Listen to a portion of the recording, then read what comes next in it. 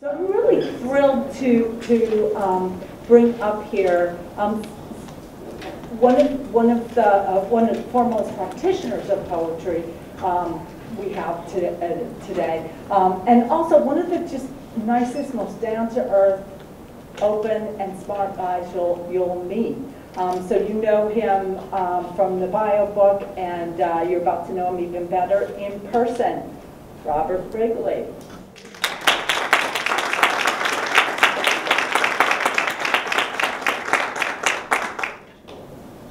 Thanks, Julie, and thank you all for being here this delightfully rainy morning. It never rains in Idaho in July. It just doesn't do it.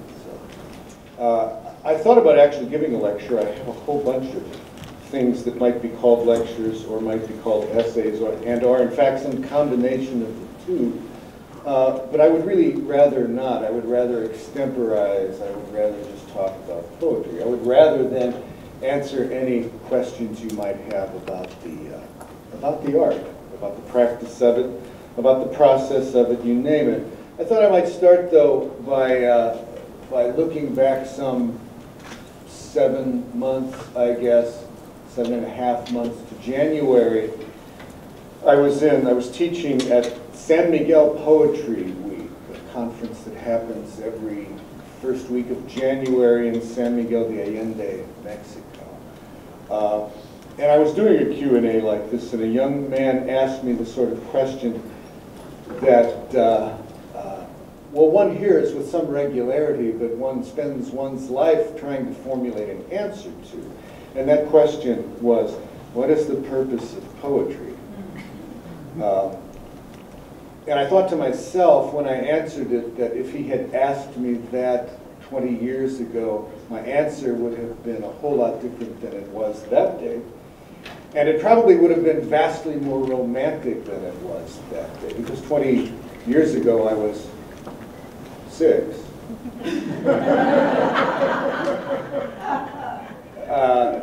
And I think that I was 20 years ago, I was 41 20 years ago. I think that my art, my relationship to art was driven by a particular kind of passion, which is, as Yeats would tell us, probably passionate intensity, which is not necessarily a good thing. Anger, a kind of rage at the world, a kind of discontent with the way the world works. And it's the kind of thing I think that young men particularly feel and are particularly driven by, and it's not necessarily a bad thing. I heard Philip Levine, our recent poet laureate, great American poet, great American human being, say that he has sensed in his own poems the kind of relinquishment of anger or the relinquishment of rage, and he felt some kind of energy leak out of the poems. On the other hand, he's 80-some years old now. If you haven't kind of resolved certain things you're angry about by the time you're 80-something, well, dyspepsia becomes a real problem. So anyway, looking back to San Miguel de Allende, when I was asked what is the purpose of poetry, I said, and I wasn't sure where this came from. It seemed at the time kind of glib, but the more I've thought about it, the more it seems actually pretty accurate. I said there are 3 reasons as far as I am concerned, or 3 purposes of poetry as far as I am concerned. And they are 1, to delight, 2, to instruct, and 3, to wound. And then the more I thought about that, the more I realized that none of those are in fact separate from the others. That there's something about the way certain poems delight that also manages to instruct us and also manages to wound us. And I don't think I'll say much more about that, but I wanted to offer that as maybe a kind of provocation. So you might want to ask about wounds. I can show you my scars. Or delight, or instruction, and so forth. But does anybody have any questions right off the bat? Or do I need to continue to just, there's 1, bless you, there's 2, there's 3, yeah. Back to back. And I feel like I'd rather hear you talk on a little bit before I start asking questions here, but would you describe, if you can, if there is, how the generative poetry workshop, the generative processing workshop differs from the traditional model that we're all accustomed to in creative writing workshops? You bet. Did you hear the question? The workshop I'm teaching is what I call a generative workshop. That is to say, we actually produce writing in the workshop. And I'm going to be real honest with you. I teach a lot of workshops. I've been doing it for, I forget. Going on 40 years, and that means a lot of workshops. As Billy says in his, I think it's in the poem workshop, wherever creative writing students gather in the afterlife, they gather in circles. That's how it's like I can't function. I go to the doctor's office and I'm waiting for somebody to produce a poem. But it's not that I'm tired of that process. It's not that I do not believe in that process. But there's something about hoodwinking, tricking, provoking people, writers, poets, into writing on the spot with a kind of prompt they have not seen before that can sneak up on them. I think, frankly, that there are probably a few people in the workshop, my workshop is met only once, that are a little skeptical of this process. And I don't blame them, which is why when they write in class, I gave you too much time the other day. Less time tomorrow, guys. I write too. And every now and then I come up with something that finds its way into a book later, that finds its way to publication. And that really surprises me. As I said in the workshop, I don't know about you, but I've always discovered that writing is like the easiest thing in the world not to do. And therefore, I have to be remarkably disciplined. So I suppose as much as anything else, there's a little bit of bondage or discipline, maybe both, in this sort of a workshop wherein we actually produce things. Nobody has yet produced anything in any of these workshops I've ever taught this way that's incandescently and immediately and clearly a masterwork. And yet I find myself, and forgive me, but I got a damn reputation here, I find myself regularly outwritten in these things. It doesn't bother me too much. A little bit. Is that an answer? Yeah, could you explain a little more about the types of prompts and how you choose them and the types of how the process goes in a normal workshop that you would conduct? What are the steps? In a normal workshop, as opposed to the current app. In a workshop that you would conduct, a generative writing workshop. Yeah. Well, I pick poems. I mean, I go through my books and I pick poems, and I pick poems that generally are nothing like anything I would write. But they tend to be poems that I admire in some way, and they tend to be poems about which I think we can have a conversation. And I don't mean a conversation about whether or not we like the poem. I really don't care whether or not anybody likes the poem. The idea is to try to figure out, what is it about the poem that works? What is it about the poem we're drawn to? What is it about the mechanics of the poem, the structure of the poem, the form of the poem? And we just talk about that for as much as an hour, and then take a short break. And then everybody comes back and writes, proceeding from that poem. That may mean, as it was yesterday, that someone just lifted phrases out of the poem and incorporated those phrases, in this case from a Mark Strand poem, into his own poem. It may be Strand's poem he's not a traditional formalist poet, but the opening line of this particular poem is lockstep anapestic tetrameter. And I wanted to make that observation to the class right off the bat and talk about what that kind of a lilting, it's a triple meter, what is it? In the shadow of domes, in the city of domes. And I wanted to talk about what that sort of rhythmical opening does to the reader, how it pulls the reader in. It does not maintain that rhythm. That's not the point. But the point is that that sort of lilting rhythm really is a seductive thing. So a couple of people actually composed poems that had that sort of rhythmical opening.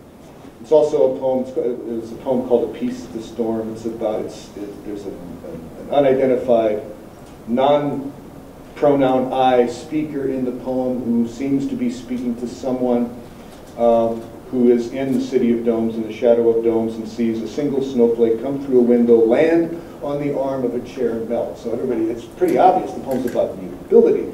The poem, I mean, it's an age-old poetic subject, but it's also after something else. It's got a very haunting conclusion, which I'm not going to spoil for you because you need to go find the poem yourselves. It's really kind of a wonderful poem, A Piece of the Storm. It's from the book The Blizzard of One. Anyway, and then after 40 minutes or so, we go around the room and people read it aloud. And to demonstrate how, I mean, I understand how embarrassing that can be.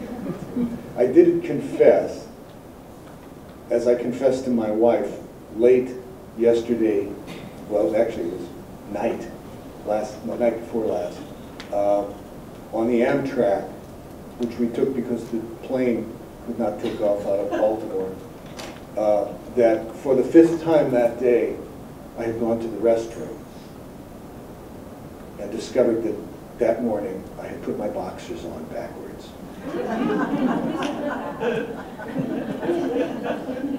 I've never done that in my life, and I'm pretty sure I'll never do it again because it's tremendously inconvenient. And no one in any men's room or train wants to partially disrobe and turn his boxers around. So they need not be ashamed. I just shamed myself in front of all my students. So let's hear it. What'd you write? Okay? That's how it works. It's true, and I'm not above writing a poem about having my boxers on back. I think that would be delightful, I hope. It might be instructive. The wounding was sort of in progress. Other questions? Julie? So back to the definition that Kate and I know. But you were saying 30 years ago it would have been a very different, more romantic conceptualization of what poetry is for. And what would that have been? Well, it would have been, I would have come down a whole lot harder on wound. I mean, and I still think that the highest aim any writer can have is to break the reader's heart. I mean, I love, what's not to love about Shakespeare's comedies? What's not to love about the histories, which are frequently tragic anyway? But of course, it's the tragedies that tear us open, that wound us in a way. Although I do remember going to see the Mel Gibson version of Hamlet in the early 90s in Eugene, Oregon. I was teaching at the University of Oregon, and went to the can with my underwear on the, in proper order.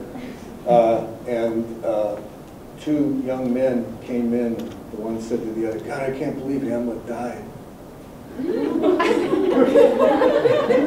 They were just destroyed by that. Anyway, I do think I would have come down a lot harder on wound, but the fact is that the poems that wound us, I brought up yesterday in class Philip Larkin's "This Be the Verse," which most people love because it has "fuck you up" in it. They fuck you up, your mom and dad. They were fucked up in their turn, and so forth. It's the easiest poem in the world to memorize, too. But that poem delights us with its formal intricacies. It instructs us because it probably reveals a little more than we wish we might have known about Larkin, and maybe is a kind of window into our own occasional, if not frequent, misanthropy. And it wounds us a little bit by the recognition of that misanthropy within ourselves. Anybody who doesn't have at least a bit of misanthropy in them, it's time for you to rise now and go out into the world and spread your gospel. But I thought I wanted early on my poem. My poems never got laughs early on, ever. And that's like a terrible thing to recognize you don't have in your poems. It's really hard to get it in, too. It's really hard to write poems that can instruct and wound and delight to the point of laughter. That's tricky. Other questions? Over here. Have you ever had a poem set to music? Do you ever do it yourself? Have I ever had a poem set to music? Not that I'm aware of. How would you feel about No, probably not very good. I don't, the song lyrics, I love song lyrics. Christopher Ricks says that Bob Dylan is the great American poet of the 20th century. He's the great American songwriter, maybe, of the 20th century. I'm not sure about that. I like Cole Porter a lot better than I like Dylan much of the time. Dylan's great, but you take the music, the melody, away from Dylan's songs and just recite the lyrics, and some of them are really interesting. But we were talking, it was actually during Billy's interview with Dan Menaker, talking about nonsense poetry. And the first thing that came to my mind was, she came in through the bathroom window, protected by a silver spoon. Now she sucks her thumb and wonders by the banks of her own lagoon. I think, that's pretty good. But that wasn't really as good as McCartney singing it with that lavish production that's part of Abbey Road. So, I'm not, there's a huge difference. I respect songwriters, and there are some poems that I think can be set to, I think This Be the Verse. I wonder if anybody's ever said that to music. Sex Pistols, maybe. It's a little too decorous for them. Star, you had a question. Yes, I was interested when we were talking about your influences, the two poets that you told me really influenced you. Crap, who did I say? You said Hugo. Oh, well, yeah, the poets who influenced me, and I mentioned Richard Hugo and Madeline de Vries, and they influenced me because they were my teachers. And you develop a really particular kind of relationship with teachers. But they're not the poets who probably had the greatest influence on me, finally. I mean, what your teachers do is give you a little satchel of tools. And it tends to be pretty compact. And I'm speaking, say, of my students, my graduate students in the MFA program in which I teach. And I want to give them as big a toolkit as possible. And I want them to understand that every tool, even if you only use it once in your life, is really, really useful. So I will not hear that I don't want to make my poems rhyme. I'm teaching a class in traditional prosody in the fall, where I will make my graduate students write heroic couplets. It's hard on them. It's a lot harder on me, because I have to read them. And if you want to shame yourself, write heroic couplets, and then go read Dryden, and then go read Pope, and think, I'm not worthy. This is way too hard. My influence is like everybody I've ever read. Right now, I'm reading sort of obsessively Philip Larkin, including.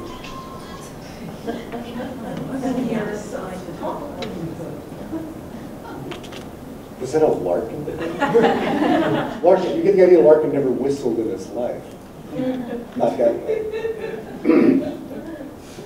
But probably the poet who had the first profound, deeply profound experience or effect on me was James Dickey, who I'm not going to say no one, who people don't read much anymore, I don't think. Dickey never whistled that way either, but he could play the guitar.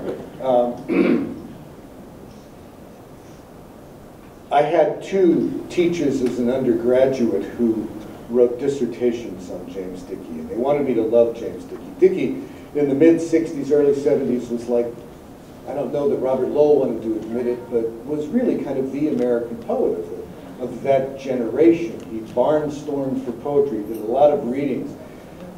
He published in the New Yorker. I mean, if you go look at his poems, 57, 67, it lists all the poems in the New Yorker, and I think there are like 80 some odd in a period of less than a decade. So it was like a poem every other week. And some of his best poems. I didn't like Dickey much. One, I didn't like Southerners, which is not right. I didn't think I liked Southerners. I didn't like the South much. As far as I was concerned, it had everything to do with Jim Crow. It had everything to do with racism. And I just didn't have much use for it. But of course, that was throwing out the baby or the writer with the bathwater. I loved Eudora Welty. I loved Faulkner. I loved Carson McCullers. Lots of others. So eventually, I went back to Dickey and managed to find a kind of way in, and it mesmerized me for several years, which is what turned me on to the possibilities of narrative in poetry.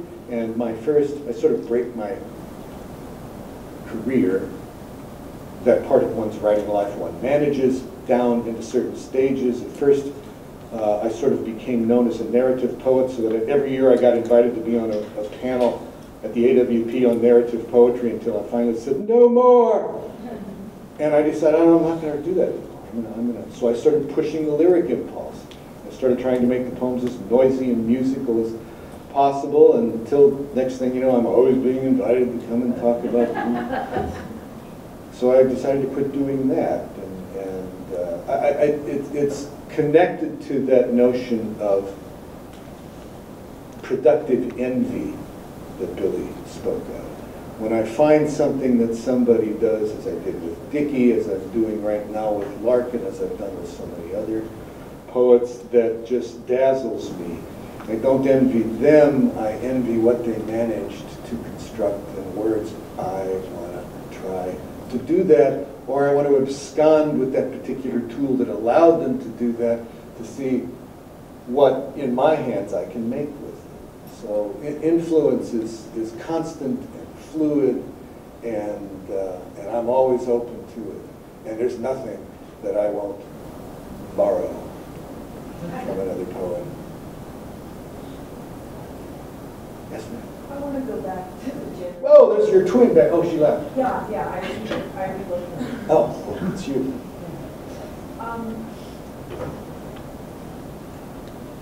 I want to go back to the generative workshop subject again. And we've got a very clear picture of how you conduct that workshop.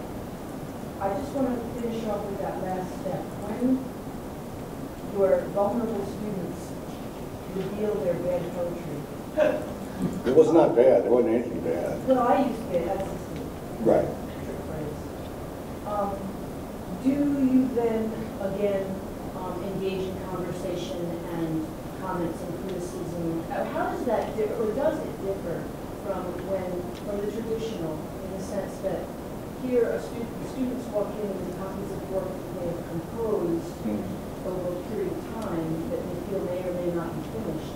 And then here you are at a generative workshop and boom, this popped out. How does the following criticism among peers differ, or does it differ? There's almost no criticism. I usually respond with a sentence or two, a comment about that particular poem that the student just wrote and then read.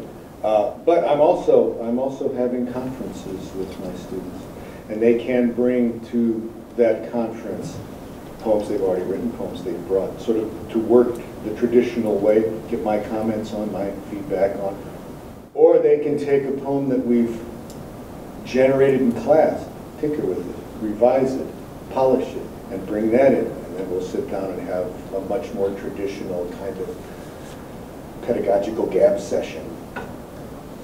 So yeah, I do that too. What, no questions about Idaho? Yeah, what's it like in it? Empty. Last week, a week ago today, my wife and I were camped. It was today, Friday. It would have been the 6th night in a row on a river. It takes 4 hours to get to from our house. It's on the west slope of the Bitterroot Mountains. Montana's just over the hump where we do nothing but fish. We get up in the morning. We camp out of the truck, so we have coolers with champagne and salmon fillets and ahi and a case of wine, some single malt scotch. It's really rough, in other words. The sun shot. And then we go fishing all day, fly fishing. We catch them and we release them. Give them this sweet little ride. If they're big enough and handsome enough, my wife will give the fish a little kiss on the head before she releases it. I wonder what they think of that. So that's what I was doing. And that's what I'd be doing now if I weren't here. But I'm glad to be here. Matthew? Hey, Bob, this guy, terrific model I was painting here a couple of years ago. I mean, he left behind this sheet that he had used to sort of guide himself, and he was giving his workshop about his own work. So the sheet I have, and I was just asking Billy what he thought of some of this stuff on the sheet. I was going to ask you what he thought. So he starts with these 4 questions. Is it essential? Is it disruptive? Is it cathartic? Is it broken? And then he has these axioms. The only way out is through. The audience is wiser than you. The truth is always more interesting. Do not fall up or you cannot go down. Any thoughts about any of that stuff? Well, the 4 questions, the one that interested me most is the last one, is it broken? Because I think there are sort of immediate answers to all the others. I can't remember. Is it essential? Well, by God, yes, I'm thinking about it. I'm saying it must be. Disruptive and cathartic.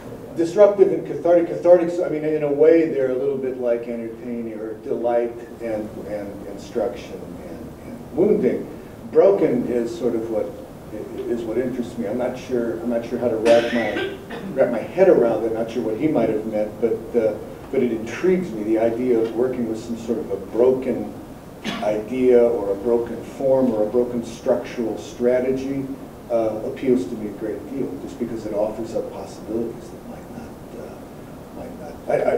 I'm not very comfortable with providing a kind of how-to list.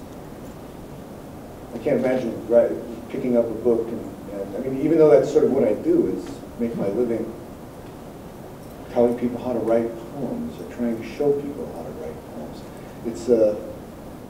It's an uncomfortable place when you proscribe it and say, here's how it is done, but I suspect he's just offering up his way of doing it, and it might work for you, it might not. You have to find your own ways.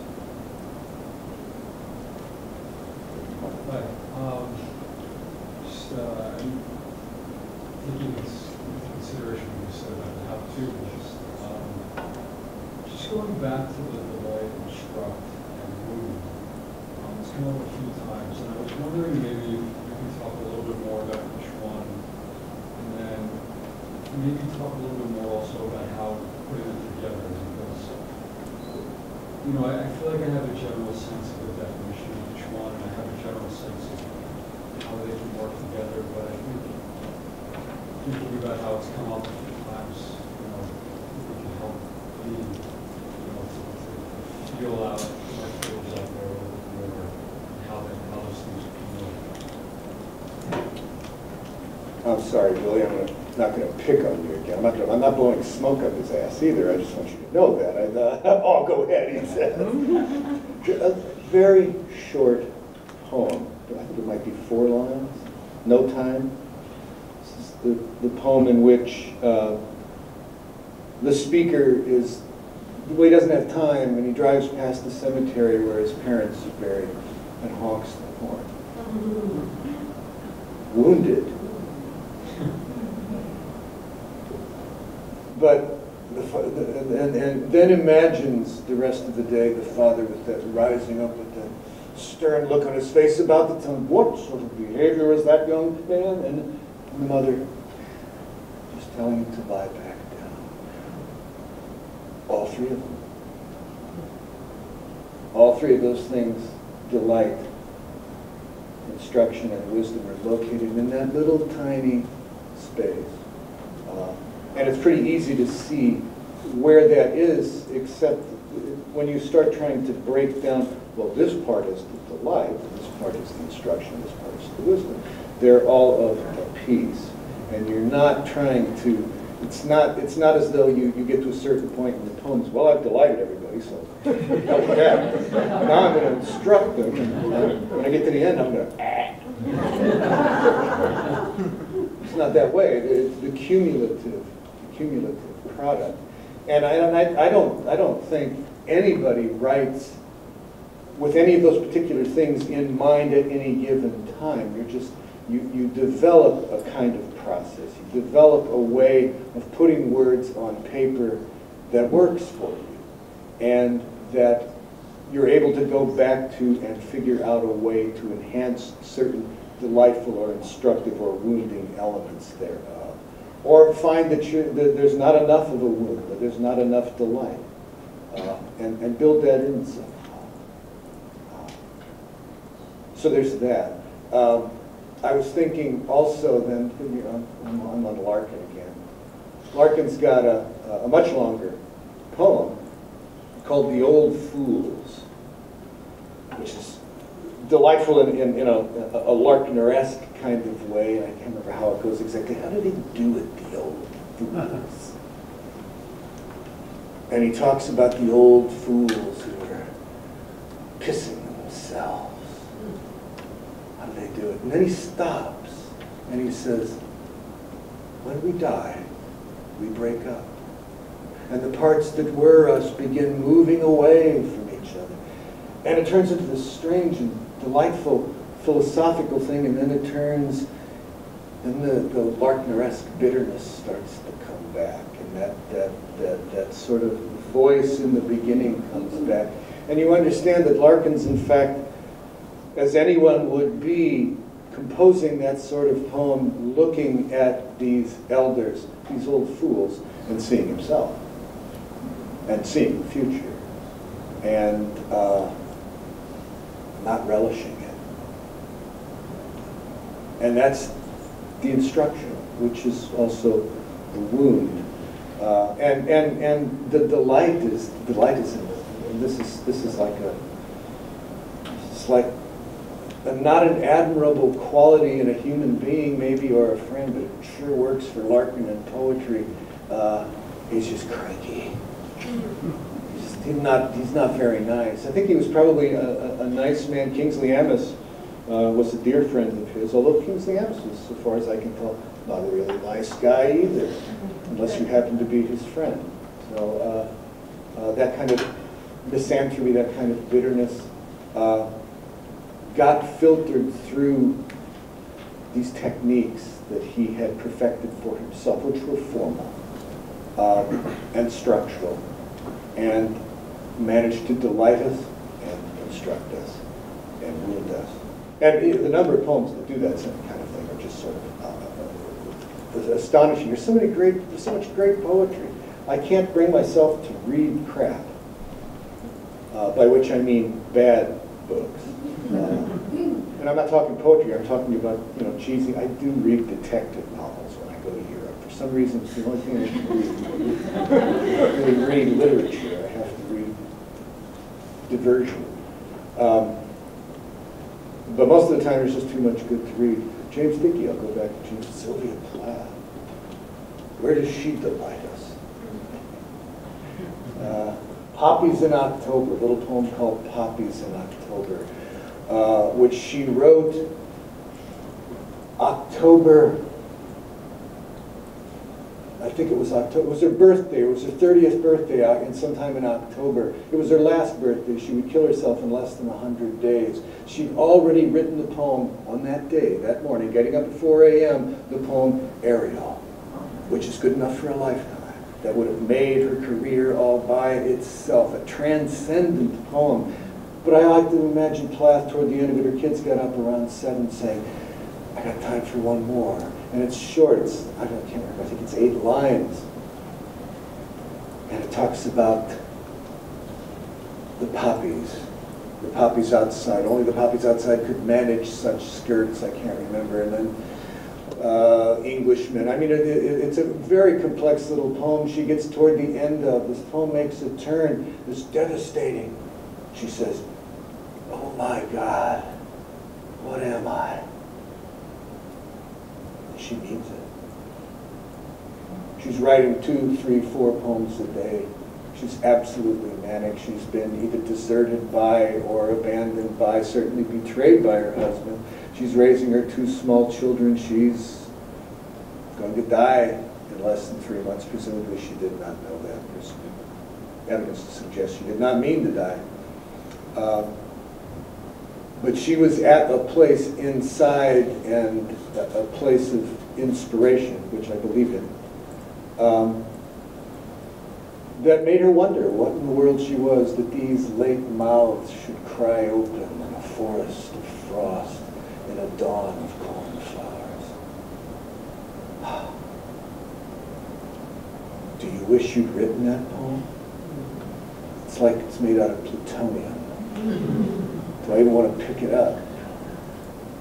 Is it delight? It does me, but the delight is the kind of delight that sort of wounds me. And it also instructs me. She's a very important poet to me. And she was a very important poet to me when I was younger, when I you know, that younger poet. I mean, that's what I wanted to do.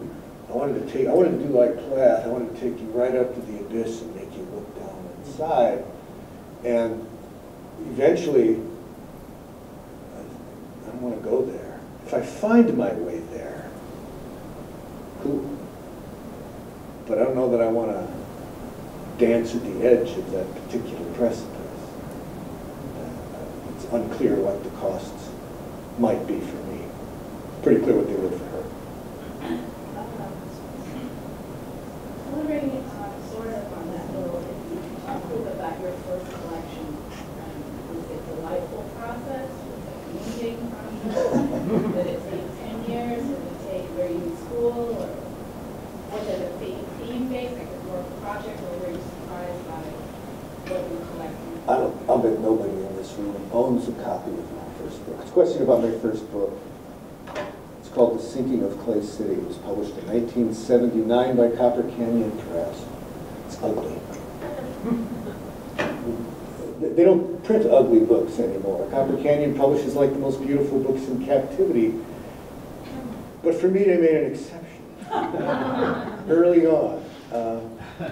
It was an accident. I didn't mean that book to happen that way. And I don't know if did you have in mind a book in particular, or was this just a sort of generic first book question? Well, I think there's quite a few of us in here are going through that process right now.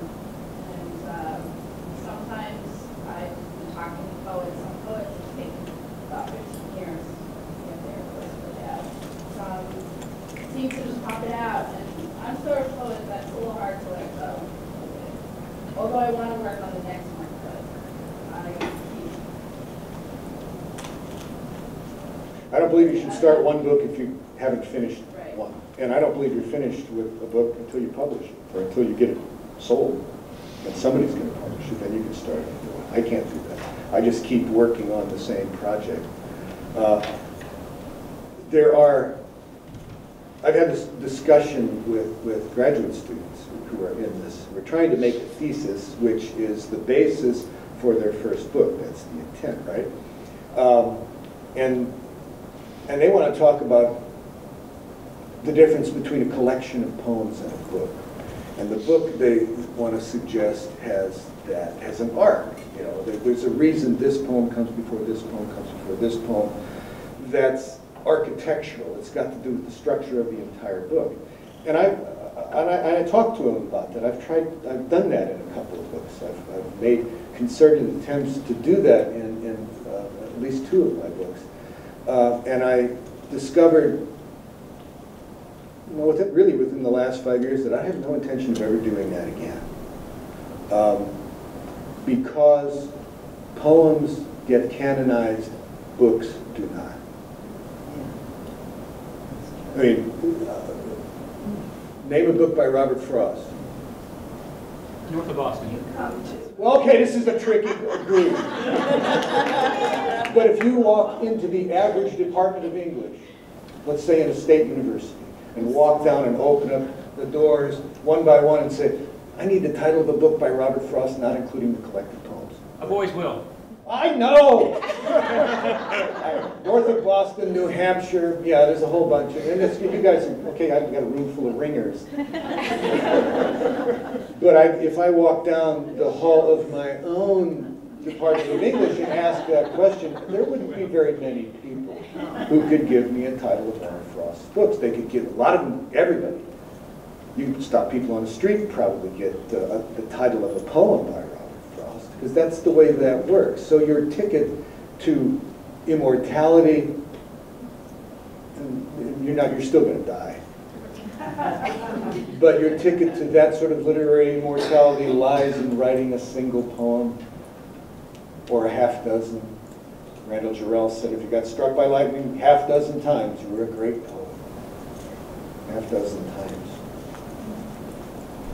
You were a good poet if you got struck once or twice. And the rest of us are just standing out in thunderstorms waiting. Yes. Yes. Great big conical metal hats made out of tomato frames. So I think first books are for some of us, they're really hard. Mine was an accident.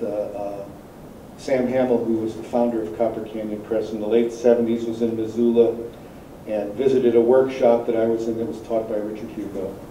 And I had a poem, and Sam really liked it. It was a poem about growing up in a coal mine town. It was about my folks are all coal miners. And he really liked it because it's left wing, it's about working people, and he wanted to know if I had more. And I said, oh, I got about 15 of them. And he said, send them to me. And he wrote me back. He was going to publish a chapbook. And then a year went by, nothing happened. And another year went by, nothing happened. I wrote him. I said, you want to publish that chapbook? And he said, nah, I don't want to do chapbooks anymore. Send me more poems. We'll make it a full book. So I just did that, and it was sort of the opportunity presented itself, and I did it. And I probably didn't think as much about it as I ought to. I know I did. I had a really shitty teaching job. I was teaching 7 sections of composition a year and 1 section of creative writing. I had a brand new baby. I was in a decomposing marriage, not the one for which I am celebrating my 29th anniversary today.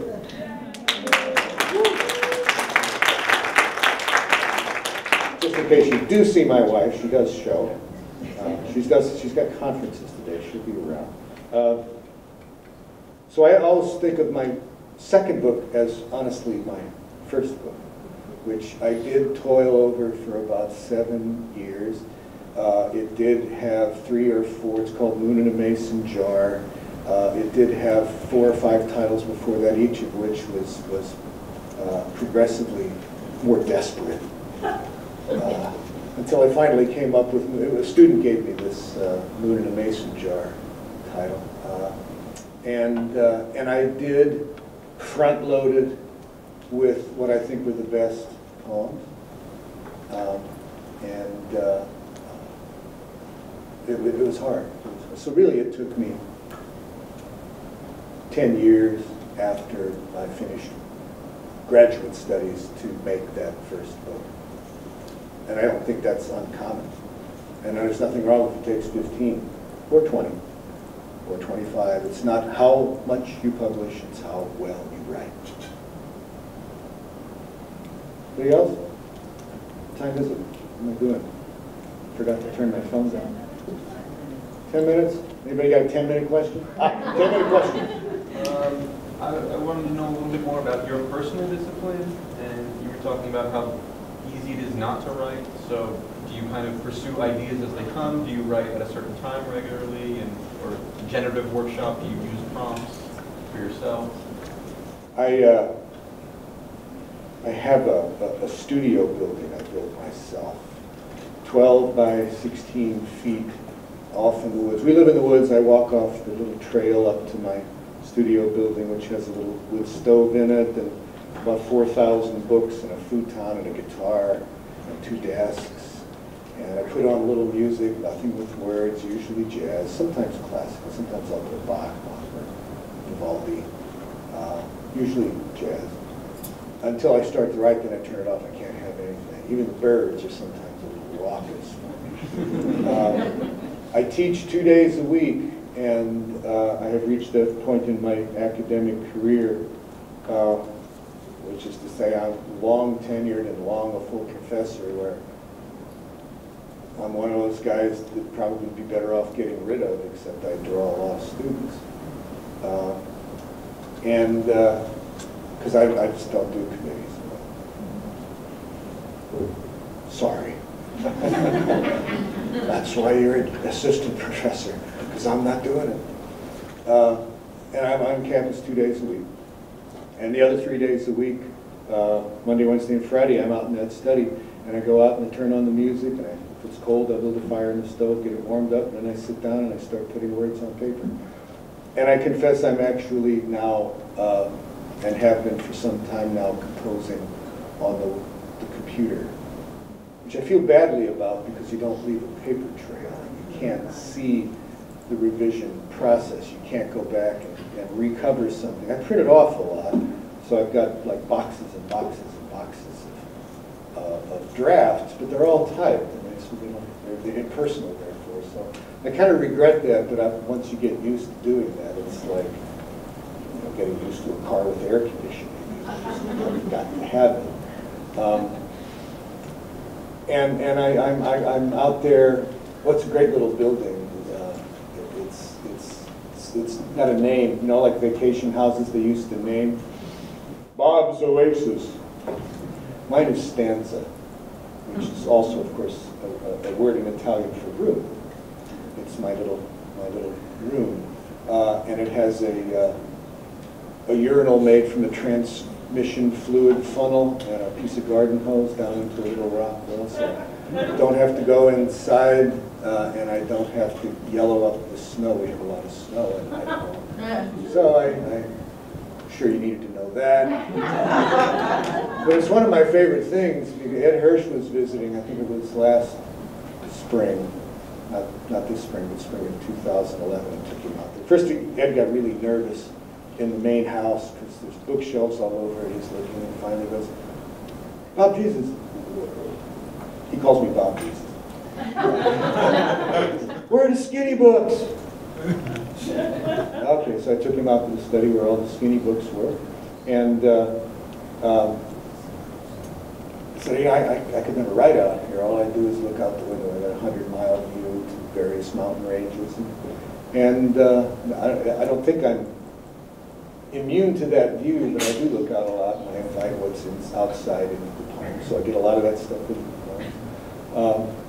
So in that regard, my practice, my discipline is pretty easy. There it is. I've got 3 days a week to practice this craft and maddening art, and a lot of the time I put words on paper, and they don't really amount to anything I feel inclined to say. That's just called putting in the time. That's called putting down the words. I don't. Every now and then there are poems that take me a long time to write. There's a poem in my last book, Beautiful Country, called American Fear, which is a poem I'm very proud of. That poem. It's 220 some odd lines long. It was 600 and some lines long at one point, and I realized I had to slaughter about half of it, more than half actually, 2/3 of it, which I did. And it took almost a year of intense effort. Off and on, I had to stop every now and then, come up for air and work on something else, but that poem took almost a year of intense effort to write, which no critic has been actually sort of aware of. They'd say, it's a poem about silly fears, but it's in fact a poem about the Republic. So that's a little maddening, but as St. Francis said, fuck. I think he said that. Isn't that St. Francis? Anyway, yeah? Okay. You got one more, I got time. I got one more, and I'm nominating myself to ask it.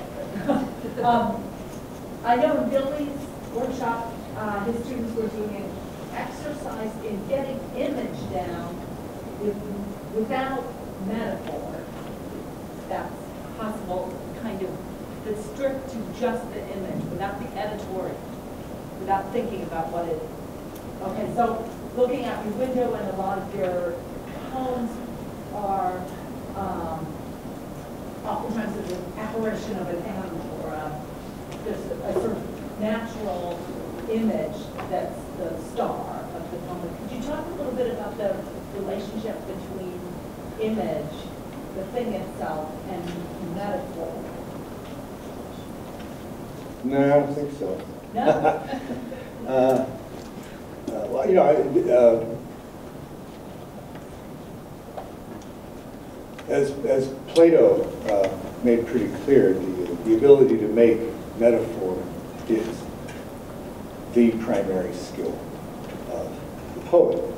And my sense of imagery, and the store from which I take imagery, is the natural world in this place where I live. And there's just a whole lot of, I mean, if I lived in Manhattan, there'd be a lot of pigeons and cabs and subways and stuff, because that's what I'd see.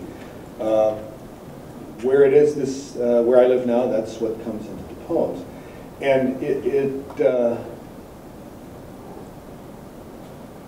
it seems to me that metaphor generates itself from image. That the deployment of image, of accurate description, almost inevitably leads to the kind of metaphor-making act that Plato talks about as the hallmark of the skilled poet. And that's, I guess that's all I really say about it. I think that some folks are in love with certain kinds of figures of speech and really good at it. I've got a graduate student now who, I mean, it's sort of a terrible thing to do, but I had to sort of dissuade her from being so simile happy. Everything was like something else. And frequently those similes were just arresting and remarkable, but they were so arresting and remarkable and so many that eventually the poem seemed to be like something else and not the thing itself. By which I mean, I don't think that her figures came about organically from the production of image. And I think image is fundamental to it. Metaphors too, but metaphors a little harder to earn. Does that make sense? I hope so. I'm tired of hearing my own voice.